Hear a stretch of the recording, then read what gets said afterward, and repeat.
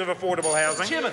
The Honourable Nick Smith. Mr Chairman, I welcome the opportunity to debate Part 3 that's been put forward by the Labor opposition on this bill, because it exposes for everybody to see what a bunch of flakes they are when it comes to housing policy. You see, what this bill says is that if we just simply pass a bill that says that 10,000 affordable houses will be built each year, whammo! Magically, it's going to happen. That's all you need to do. It's sort of like, we could pass a bill through the House and say, let's pass a bill that says everybody have a job. Let's pass another bill, everybody be cured and everybody be healthy. That is the sum total intellectual grunt of the Labor opposition, is a magical one-page SOP that suddenly is going to get 10,000 houses a year built. It is laughable, Mr Chairman.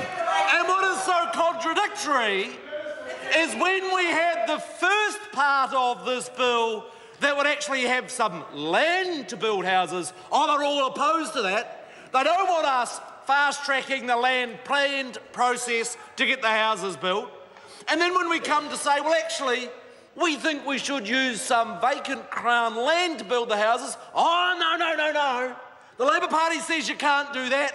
All you got to do is magically pass this part and you'll get 100,000 homes built. Well, here's some news for the opposition.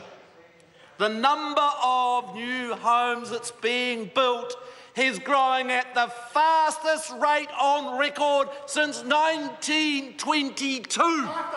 Since 1922. No, let me just take Mr Little through it. In each of the last 4 years, Mr Little, residential investment has grown by more than 20% per year.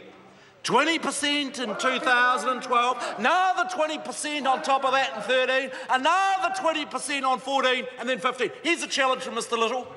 Tell me 4 straight years ever in the last century that you've had more than 20% compound growth in residential construction. Tell me ever. 1974, he says. Well, let's get the data. I've got it in front of me. In 1974, under the Kirk-Rowland government, when inflation was running at 15% and they offered mortgages at 3%, you had 1 year in which house booming boomed, and then the country was paying the bills for it for the next 10 years. If Mr Little's model of a failed government is the 72 to 75 government, man, I want to be telling the electorate that. Because the financial damage that was done at that time was a debacle. It was a 1 year boom and it bust the following year. What's different is this is a sustainable housing program. This is a program that's seen growth year after year, 4 years in a row, and independent programs show that in the next 3 years,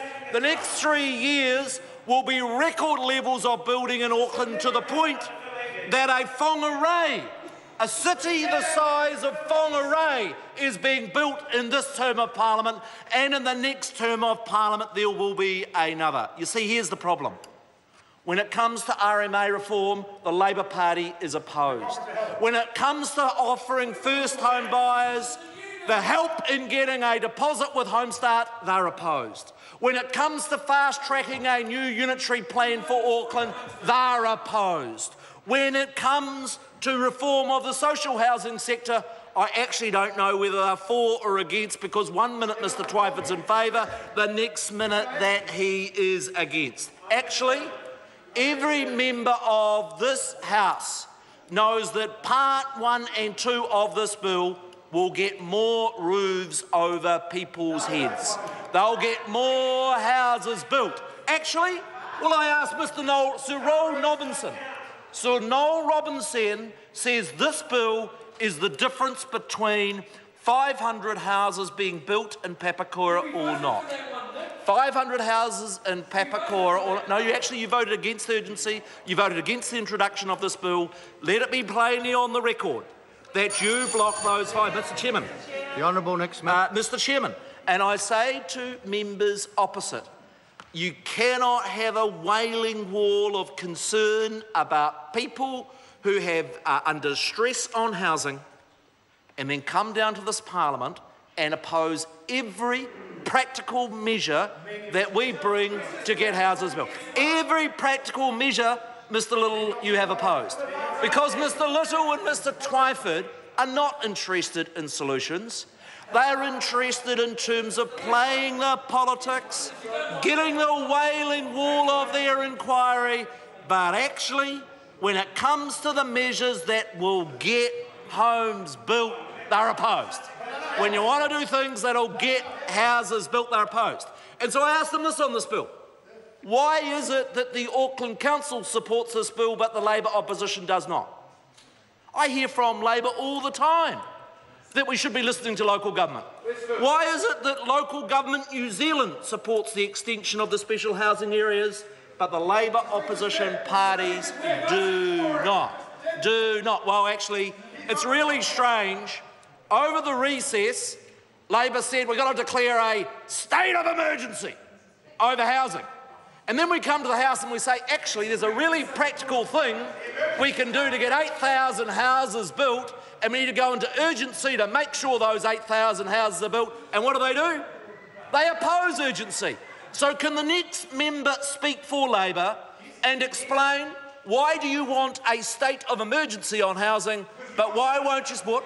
Why do you have a state of emergency, but why won't you sit down and do the hard work in this Parliament and pass the bills that are necessary to get the houses built? Sorry, who?